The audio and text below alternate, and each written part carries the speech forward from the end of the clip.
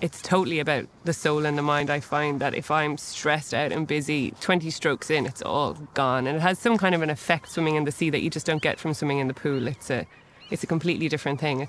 I guess it's a connection to the water, but also it's wilder and colder and just sort of takes all your worries away. What I really enjoy at this time of year is the opportunity to get back into the sea. There's just nothing like it. Skeleton trees. This forest would have been burnt out in the last big fires of '97, and then at the lower level, the bushes have started to grow back. These are the illegal loggers that operate in the area. They stick mainly to the rivers. So they go into the forest, cut down timber illegally, and then they float it down the river behind these boats.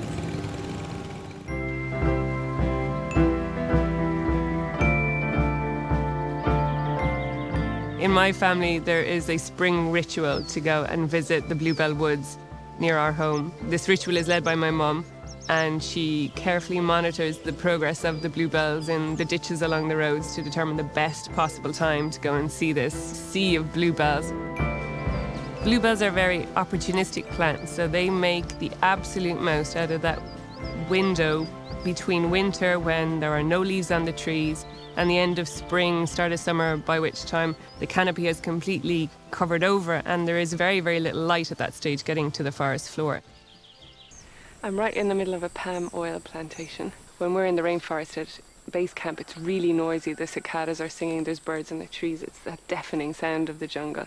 In here, it's almost eerily quiet. Over here east is a place called Metarauja, where there are some crocodiles. And I said, you know, you're sure it's not a monitor lizard or something? She says, no, they're different. هي هو وقفت ولا وقفتين ولا قيس الماء ولا لين يفوت لين يطرطق. Oh yeah, big ones. He says like this. There's no way that the crocodiles are in the trees, but they could be in a hole like this one. It is such an evocative call, you know, it's a cry, it's a song kind of all blended into one. It's a special thing. For me, it brings back very positive emotions. It is very evocative of a certain time in my life when I used to be up late at night feeding my babies. You know, the window of the bedroom was open and that was the call that I could hear. For me, it's a lovely memory of that time, which was I guess a hard time, sleepless nights, but also a very precious time. I woke up this morning in this beautiful cave to the distant sounds of chainsaws. And now gradually the trees are starting to emerge from the mist and the gibbons have started up over here somewhere. There's a pair duetting over there. It's lovely to listen to. This is such a beautiful, serene landscape, and the bird noises and the gibbon sounds and the macaques over here, that all fits into what you would expect, but the kind of roaring chainsaw as a backdrop to all of that makes you worried that this area could really be just decimated.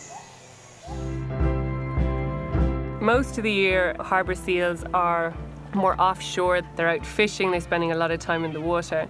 But it is really only in the summer period, when they're coming together to give birth and for mating, that you see large congregations of harbour seals. The seal pups have a pretty nice start to life.